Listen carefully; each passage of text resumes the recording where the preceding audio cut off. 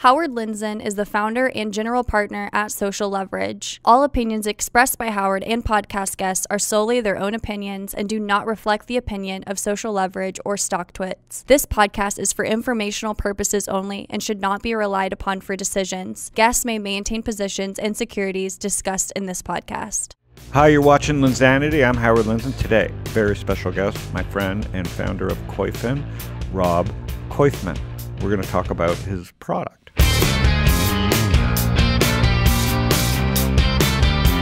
Welcome to the hot seat. You are on Lindzanity. Hey, Howard. How does it feel? Feels great. Great setup. So where'd you buy that shirt? I think... Was it a gift? It's my now wife. I actually got married recently. My wife bought it for me from Banana Republic. Okay. Where'd you guys do your honeymoon? It was just like quick, unofficial. We haven't done anything yet, so... Congrats. This is Rob Koyfman, and we Social Leverage. Just full disclosure, we are investors in your company. Yes, you are. And Rob, tell us a little bit about Koyfin. So Koyfin, we are building analytical tools for investors, basically giving people the ability to really understand what's going on in the market. Mm-hmm. The way we do that is we give them a lot more and better data than what most people have, like from Yahoo Finance or some of the other websites. We also have fundamental data, valuation data, macro data, so everything's in your fingertips. And it's really easy to access that data, so via dashboards, via graphing. You can access the fundamentals really easily, build the charts, so very easy to go from data to information. And inspiration. Let's go back to the background. We'll show the product in a little bit. Yeah. How old are you? I'm 38. And where were you born? I was born in Ukraine, Chernovtsi. Chernovtsi? Yeah, it's a big city. That's where Mila Kunis is from. And she is? Fun fact. Yeah. How old is she? Around my age. Is there a Ukrainian Tinder? I'm sure. Well, Tinder's global, so I understand, but is there a Ukrainian version? I'm not sure. Ukrainian meets Ukrainian. There okay. And is it close to Bulgaria? It's closer to Romania than Bulgaria. And it's huge on the risk map. It's a huge place. It takes a lot of soldiers, a lot of armies to occupy it. And how did you escape? Do you escape Ukraine? My parents left Ukraine in 1986, and I did not have a choice. I was 6 years old. So No, I know, but how did they leave? How did they leave? So as Jews, you had to go through a long process, and they applied to leave in the late 70s, and then the border got closed, and so they had to live in Russia for a long time with other people knowing that they wanted to leave Russia, which was a big... So they were called refuseniks because they were refused permission to leave. So that was like a big problem for them. Wow. And then they left in 1986. And landed where? In Brooklyn, New York. And so do you have brothers and sisters? I have an older brother, yeah. And what business is he in? He does like medical testing. In the States? In New Jersey. So you come to the States. Was your dad an entrepreneur? Nope. Dad is an engineer. And so you're a bit of a geek. It's in the blood. I've seen you work. You're a geek. I'll take that as a compliment. Yeah. Now they're called data scientists. That's gross. Are you a data scientist? I think what I used to do is considered data science now, like data, like Excel and statistical stuff, and I had to learn SAS at one point, which is like a. So let's work back to the past. So yeah. You're a bit of a geek, and you go to school. Where'd you go to school? Rutgers University. In New York? In New Jersey. In New Jersey. State University. It's a good school. Yeah, pretty good school. Top 1,000. Definitely top 1,000 in New Jersey. And you get out of school, and what do you do? I came in as a pharmacy major. Wow. Yeah, so... Explains the shirt. Legal drugs. Yeah. I was a pharmacy major and hated it my first semester and wanted to switch into business, and that's what I did. So I switched into finance and minored in math. And so first job out of college? First job out of college was in Goldman Sachs Research. So how did they manipulate you to come there? They recruited Rutgers? They did not. So so you lied. So I basically it was super hard to get from Rutgers to Wall Street, but there were a couple of alumni, and they offered this program called the REP program. Rutgers something exposure program, part of a group called LIBOR, Little Investment Bankers of Rutgers. Like oh my that. God, that's so derogatory. Is it? because they're little. Investment banker? Yeah, junior investment banker. Okay. Rutgers.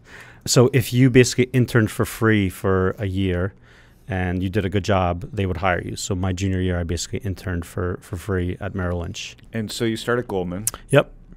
Basically right out of college. Right out of college, yep. And so how many, I mean, obviously we don't like backing people from Goldman. So how many years were you at Goldman? There's a number where you have to be less than. What do you mean? How many years were you at Goldman? 6. I think you lied. I lied? On my resume? You're fact-checking? I'm fact-checking post due diligence. 2002. You've never backed someone who stayed there that long. 2002 to 2008. And did they treat you well? Yeah, I had 2 jobs there. My first job, absolutely loved it. It was a research job. Probably because I had a really good manager, and then my second job did not get along with my manager. Yeah. So what you were in research? The whole first time? job was research. So I started in research for real estate, and then moved to portfolio strategy, which is covering the entire market, and then moved over after 5 years to prop trading in London, so proprietary trading. So I know you lived in London. Was that so? What's your favorite city? In the world? Yeah. My favorite city in the world. Can I pick a country? I love Thailand. Thailand's a great. I love Thailand. All right, we can't move until you sell the company. So at Goldman, did you like working in London? I did not love London. I liked the experience, but it's like it was a little like foreign to me. Like there's a lot of difficult things about London. And so, do you think people treat you differently when do you drop Goldman a lot, or do people do you think that helps you or hurts you? I think it definitely helps. I think people I still respected it more. No one's just swung at you. No. I think you're the only. You've never been embarrassed. You've never been embarrassed to say I worked at Goldman. I think you're the only person that really like. Well, all trends start with one person, don't they, Charlie? It takes one person to start a movement. That's right. But when did you decide that I want to start a business? It was 3 years ago, so about 10 years after I left Goldman, so 2016. So you left Goldman in 08. Yeah, and then what did you do in between? What were the dark years? I was at Citigroup for 3 years, doing options and ETFs. Right.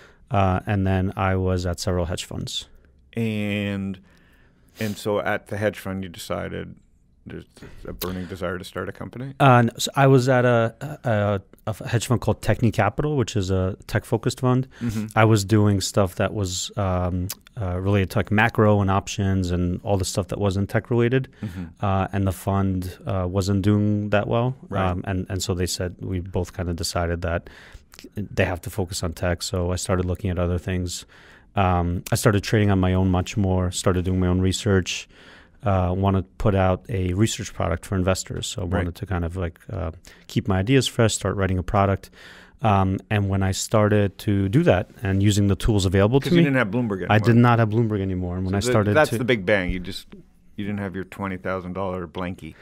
Bloomberg is super powerful, but you wouldn't turn off if I gave you $20,000 today to spend on anything financial, would you spend it on Bloomberg?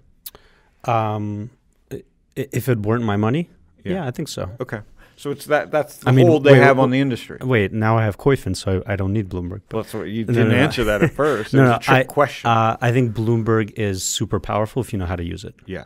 And what percentage of Bloomberg do you think people use? And we'll get into the tricks and everything. So Bloomberg is everything for everyone on Wall Street. So the average person. We're the only ones that can afford it. Yeah.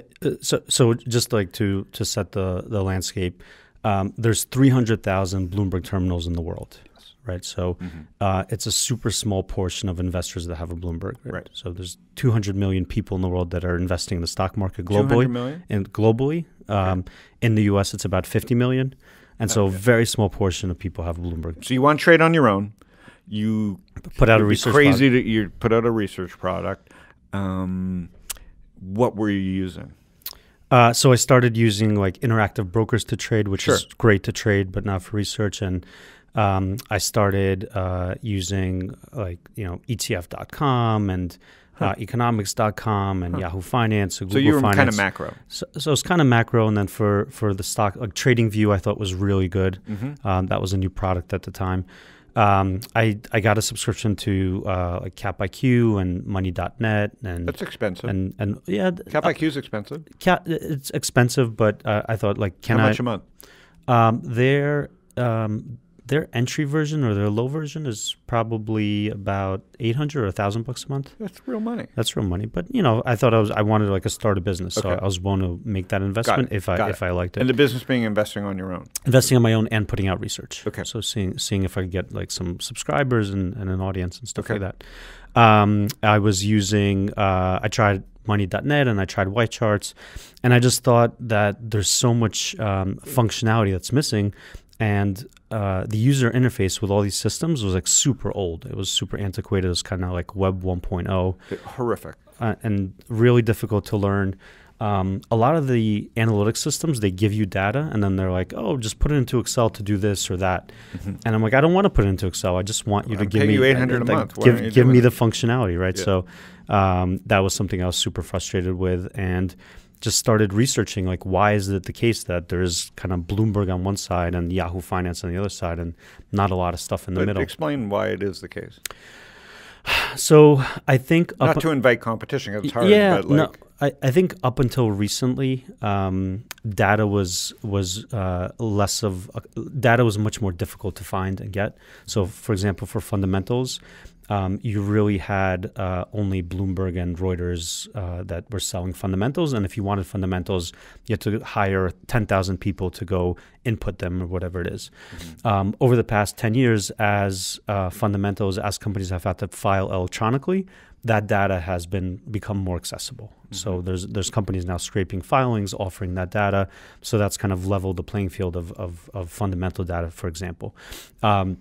We get our data. We still pay. Fundamental data is probably our highest cost right now, mm-hmm. Because we get it from Capital IQ. You want it clean, and we want it clean, stuff like that, and you want it trusted. We want it clean and trusted. So we really spend on a premium source there. But that's why startups don't exist. Cap IQ. These guys have monopolies on. These guys have monopolies. So now it's easier to find the data, but.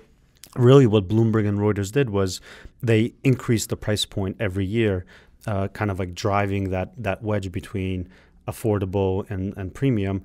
And there was no one in the middle that really had the data or really built anything. So it just happened because Bloomberg was raising prices. It was Bloomberg. It's a duopoly. They were raising prices. They were definitely adding functionality. But Mike Bloomberg is the fourth richest man in the world because he's got a very profitable business, or in the U.S., whatever. It's incredible. With 300,000 customers. With 300,000 customers, paying $25,000 each. And what's so interesting, and I've attacked this industry. With my own small amounts of capital and voice, but it's an amazing company. It's a great company. I love when I get pitches. Oh, we're going to be the next Bloomberg. It's ridiculous. No one's going to be the next. Yeah. Only Bloomberg can be Bloomberg, is what I say. And he's not interested in that happening. So I didn't know the way. So it's just interesting. The middle just got left because people were late. It's just no one really had the vision or cares to try. Or a lot of people have tried and be left on the side of the road. So I'd say. So I'd say the premium providers like Bloomberg and Reuters, they went up. They had no incentive to go down. Mm-hmm. Recently, you got to remember that retail investing took off in 99, 2000, right? So you really up until then there was no reason to go middle market or mass market. Yeah. And you've definitely had companies since then that Yahoo did a good job in 99, 2000. Yahoo did a good job, and I'd say other companies.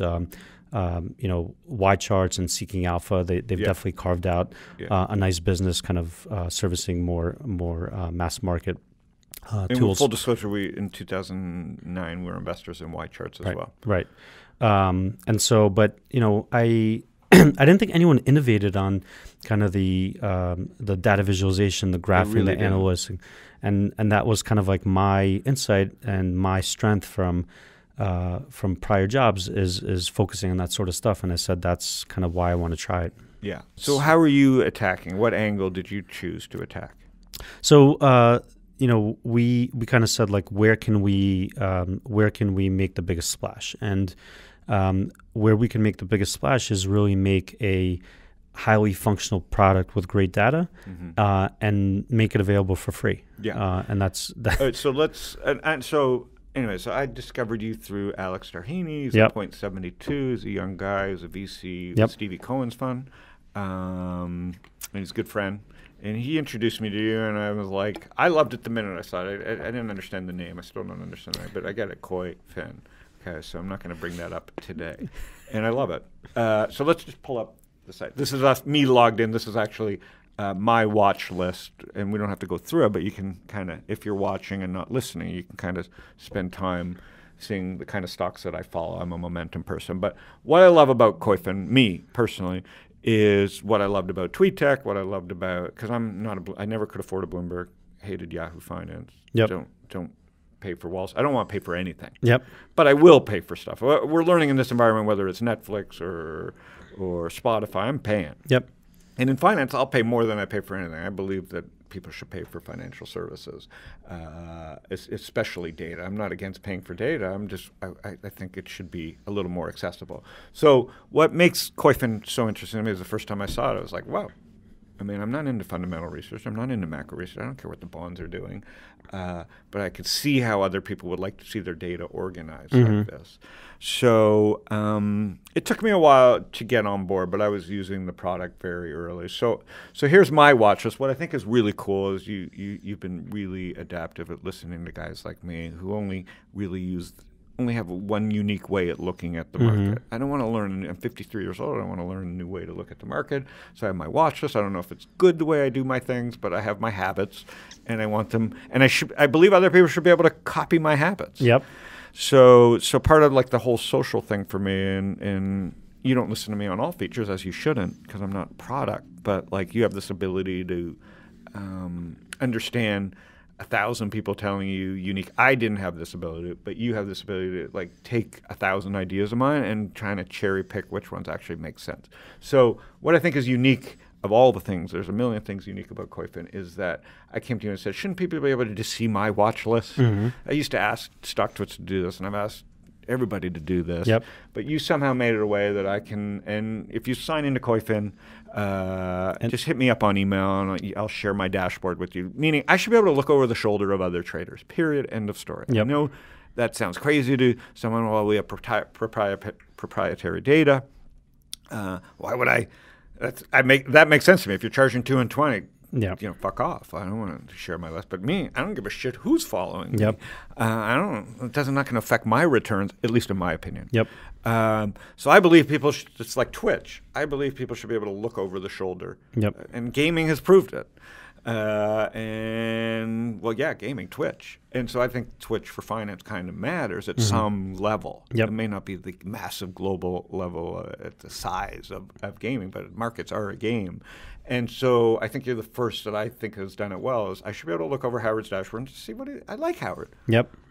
See what you're doing. See what you're doing, or see what I'm looking at. Yep. If you peer through a product that I'm looking at, I think that's cool. Yep. That's my Peloton thinking. Yeah. So did that resonate with you, or am I wrong? Absolutely. Okay. So I think such a critical part of investing is the discussion, debate around investments, and kind of like saying like, hey, what do you like? Why do you like it? Does that jive with what I'm thinking? And if not, why is that?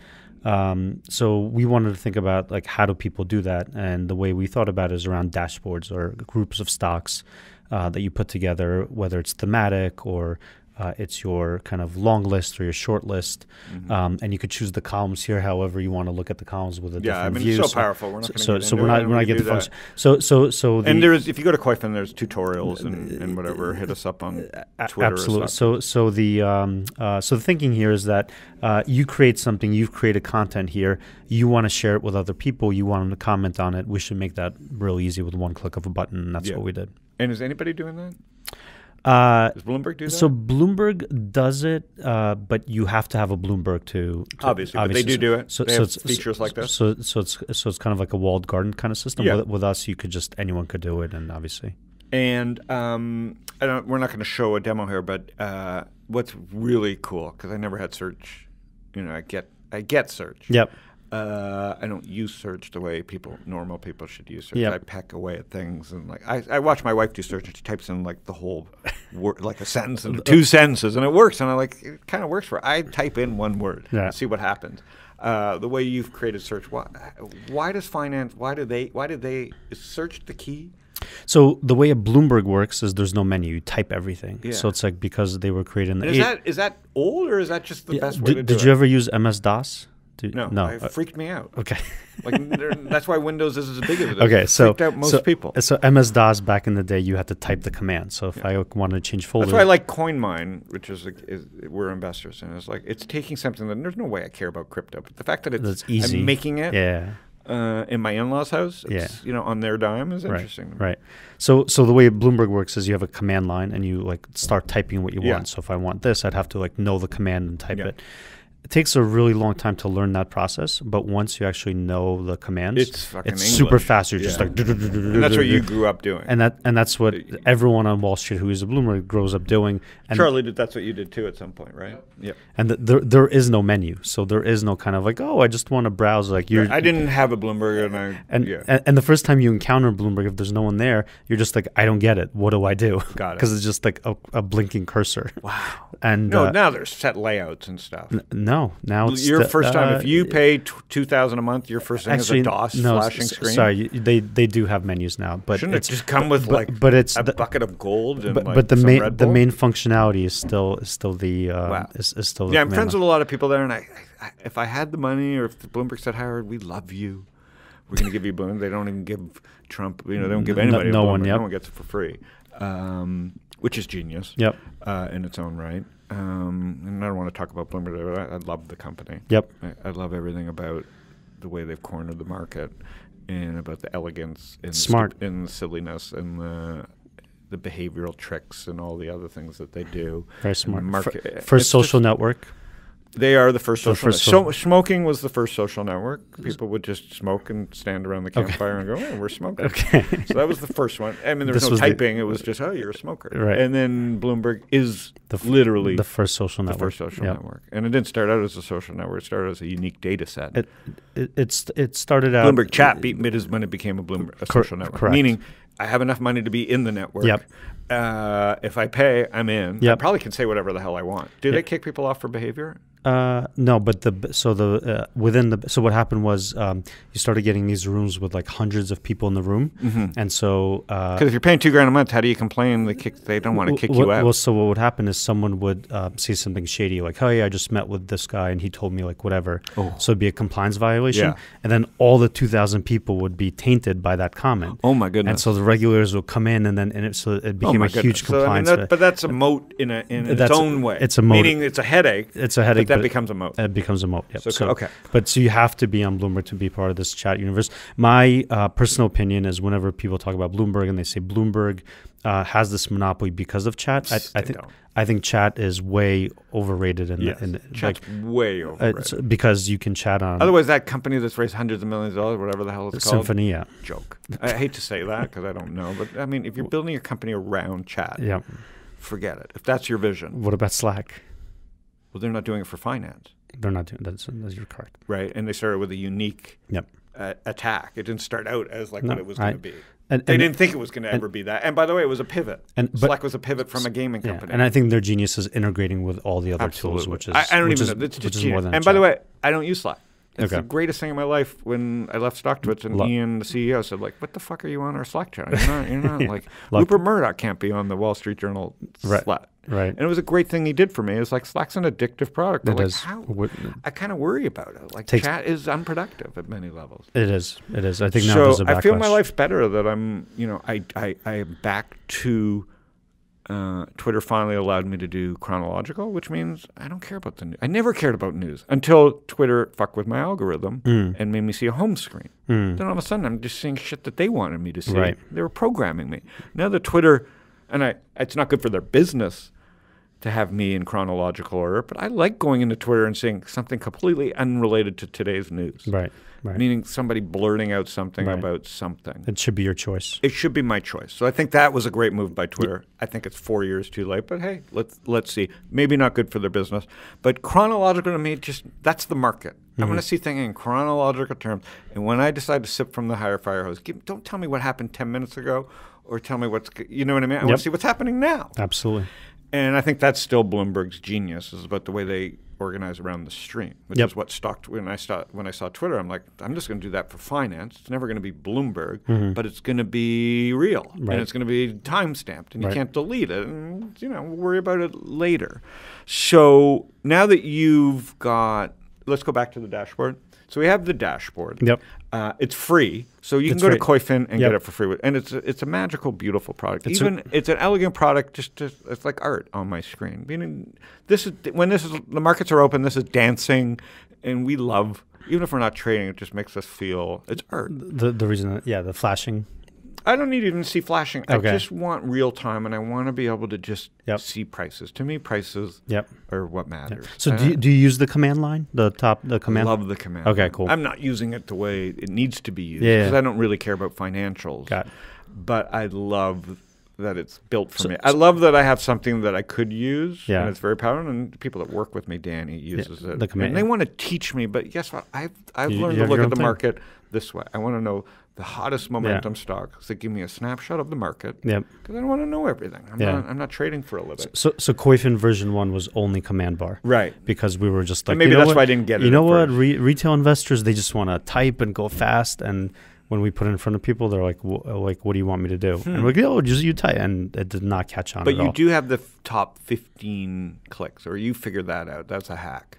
What do you mean? You know what the top 15 or 20 Bloomberg functions are from my own personal usage, and you recreated those. And we focused on that some more functionality. Reverse engineer, let's call it. You just kind of assumed what people would want. Yeah, so it's like price chart and looking at fundamentals over time and looking at news and looking at correlation and stuff like that. Yeah. So we talked about that. So how do you attack this when you can't charge for this? I mean, we can charge for this. You're not charging for this. We will charge eventually. So tell me what you think the strategy is.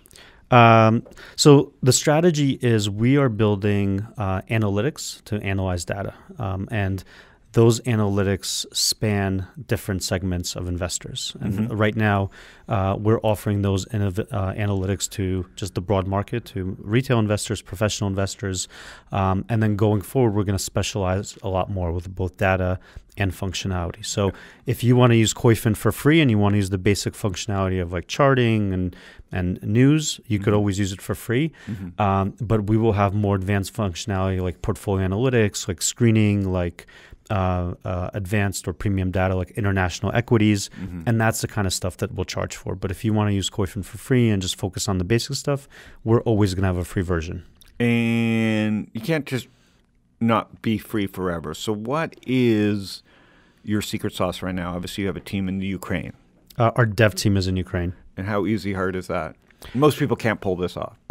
There's definitely challenges. We are very lucky to have the team that we have. And what do you use? Slack, Zoom? What do you use? We use Slack and Google Hangouts for communications and stuff like that. So that's timing is good because the communication products are almost free. So that's another thing, talking about timing before. 6 years ago, we couldn't have done it. Because it costs too much for engineers and the data. Because I was be burning $100,000 a month on data. We were bootstrapping this for a long time, and if we had to hire engineers in New York, we wouldn't be able to do this. My view is this needs to be attacked. There's a moment in time where at least there's a middle that people could go after. Google gave up. They gave up. Maybe they should have. It sounds like from the hate that the people are so upset on Twitter and stock tweets that they gave up. It's not their business. It's not their business, but there's a business there. Yahoo's. I'm sorry. I love the people. I don't know anybody left. I love the people. It's a train wreck, but it has a lot of views, and it's like CNBC with some data. Who are the competitors? So our competitors that you see, money. So I'd say a lot of people have, we're not. I don't think we claimed that our product helps you predict the future in a better way or gives you a better mousetrap. But I think what we do is we bring a lot of data in one place so that you're not looking on different sites for bond data or econ data or fundamentals or anything that a fundamental equity analyst would have to look at, both within equities and more macro. So if something happens in Italy or Europe, we'll have probably that data for you to look at the trend and sort of have a intelligent view on where it is in the 20-year history and where it could go. Yeah, without giving away the secrets, I think what has to happen next, if I live in UK or trade Bitcoin or live in India, I should be able to have global data. Absolutely. So that's coming. That's so for people who are listening in my international audience, don't stress. That's coming. That's coming very soon. 8 weeks. 8 weeks. 8 weeks. What's another big thing that's being asked for that you can do, that you can deliver on? That's not giving away too much of a secret. No. So I'm probably a little more.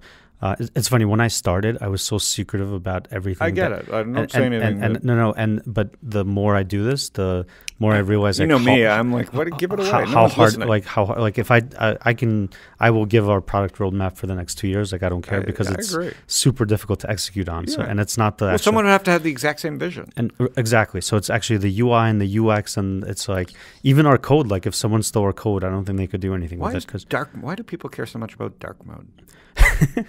Okay, so 2 reasons. One is if you have a Mac. Charlie, you use dark mode anything? No. If you have a young person, if you have a Mac, then that's the only reason. No, hold on. Our colors look great on your Mac because it has really high resolution. Mm-hmm. If you don't have a Mac and you have a crappy screen, then our colors, the blue, they get all blurry. But even on Twitter or any site. Any site. Any site. The colors look worse. So that's number one. Okay. And the second thing is, if you're looking at a screen a lot or in dark and it's bright, it hurts your eyes. So you did launch a dark mode. We launched a dark mode, and it's like the number one that people are just okay. So you never can predict which one. I give a shit. Okay. So what do people want that you really want to build? So first of all, we're rolling out. Our graphing is really good, but we're going even further and making graphing. Tell me better. more. What? So a lot more technical indicators, more ability to just put the charts wherever you want, so stack them up on one another. So make it more net vibey, like go backwards in time and let people put the things where they want. Drag and drop the modules wherever they want. Yeah, kind of like if you want to have 4 charts on top of each other and different indicators, and if you want to graph GDP How do you decide when you're giving people too much? Or how do you decide when to start charging for the features? Have you thought that through yet, or you don't care yet? It'll so we're well funded, by the way. If you think you're out there and you can do this again, we're well funded. We have a handful of features that we want to execute on, and after that we're going to charge. So graphing version 2, international equities is the other big one. Screening, like a screening tool, that's a big one that people ask us for, and especially screening and sharing. Screening and sharing. Why make people come up with their own screens? Listen, if people want to come up with their own screen and keep it, they should. Yep. But people who want to screen and share with 60 friends. Yep. So they can all speed up. It goes to Peloton. It's like, let people give it away. Yep. So screening and sharing. Screening and sharing, and then the last thing is portfolio analytics. So big one, I heard. Being able to put in like your number of shares and seeing kind of what exposure you have to which factors, to which sectors, valuation of portfolio, stuff like that. So just giving people a sense of more color, more intelligence on what their portfolio looks like. And what about news? Is that impossible to crack, or how do you deal with news? So it's funny. We have news on our platform. We always want to have news because you have to have news as like kind of table stakes. It's good news. Like I don't know how you do it, but it's good. It's our second most used function. Wow. Which I would never and so. People. It's good when I do check it. I don't know why I check it because I don't care about news. But so we've done a lot of ticker news or the macro news. More than top news. Our top news function. Top news. What's going on? Like top news. Hey, listen, if they're living on your site, you should give them top news. Yeah. The numbers are staggering. What people are using this site. Like I'm on it all day. Yeah. So the dashboards, which is what we looked at before, that's the number one use feature, and then the second thing is real news. Yeah.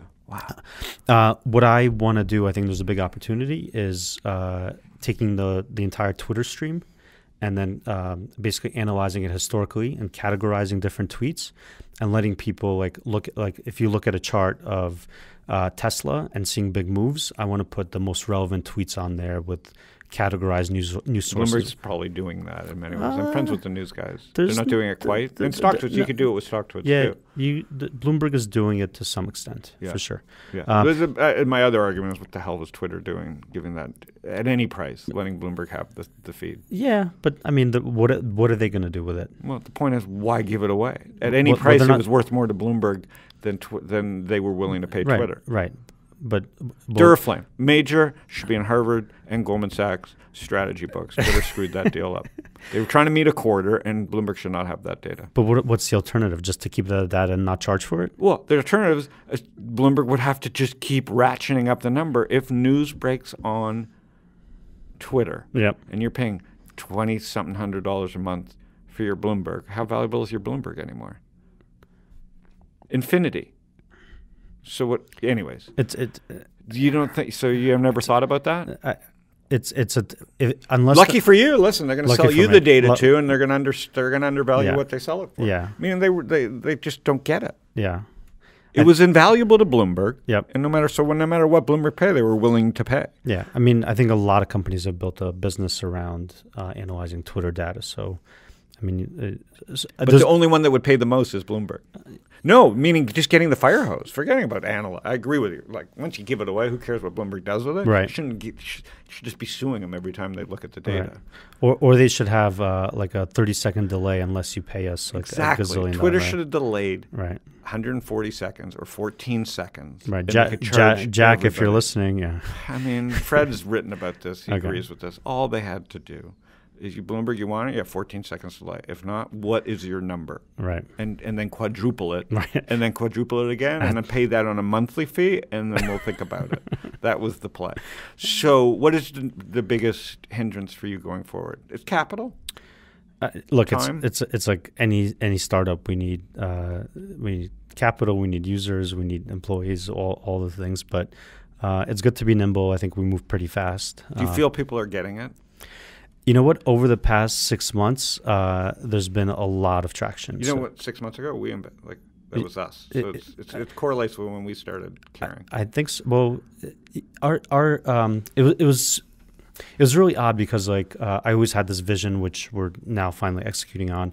And when I first pitched to people, they're like, "You've never done this before." I got it, but I wasn't there. You weren't there yet. We weren't there yet. And then 1 year in, people were just like, "I don't get it." And then 2 years in, people were just like, "I don't get it." And then 2.5 years in, so it's already been 2.5 years. I was about a year and a half where I was like, "Come back to me." I kept checking on you. You kept checking. You kept hanging around the hoop. Yeah. Well, this hoop is bugging me, even though I don't care.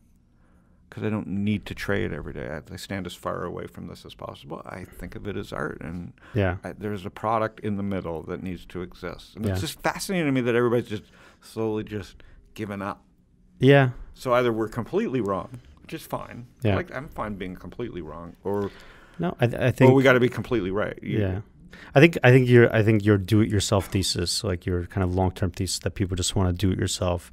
If someone investors want to research the investments themselves. They don't want someone at Morgan Stanley giving them a rating. They want to actually dig into the numbers. Well, I think the timing here in your favor, I don't know if you know this, but the way I think about it, and hopefully I'm right for your sake, even if you don't care, is that we've never had a moment other than since 99 where all these people were onboarded. So Acorns, Robinhood, StockTwits, Twitter, Reddit traders, eToro, Chime Bank, on and on, Coinbase. There's 20 million new investors in the last year. Say the banks have no net around. And so you use Robinhood, so you use eToro, so you use Coinbase. God bless, you should. Everybody's onboarded, but now they have no tools. Right. And they're not going to go open a TD Ameritrade account to trade the Rob. Maybe they will. They're nuts. So they got to discover Koyfin. So we've got to figure out how to get those onboarded. And not all 20 million are going to survive. Let's say 2 million survive. That's a lot more customers than Bloomberg ever had. To sell data visualization. I think Robinhood. So I'm talking about to VCs who are listening and don't have their act together and hit me up and go, "What's the total addressable market?" It's fucking mind-boggling. Right. What's the total addressable market? It's infinity. So I think on the low end, I think a lot more users are going to go from kind of your basic Robinhood account of hey, I'm just buying They'll keep it forever, maybe, but they need more. They're going to keep Robinhood, going to trade through Robinhood, but in terms of understanding what they're buying and why they're buying and why it's going down and why it's moving relative to other stocks, they're going to need tools to do that, and that's what we're going to provide. So that's on the kind of more mass market side, and then we're going to continue to offer more advanced functionality to really solve the problems of people who have the money to pay for it, whether it's financial advisors land or and expand. Land and expand. That's right. All right. So on that note, let's wrap it up. Thanks. That was cool. fun. Awesome. How'd you do? I feel great. How'd you do, Charlie? You killed it. Gents? Pretty good. Solid job. Pretty good. Cool. Do you get the markets now? Do you understand them yet? Better than it. Yeah. Better than I did. See, that's the goal. All right, everybody. Thanks, man. Thanks, Howard.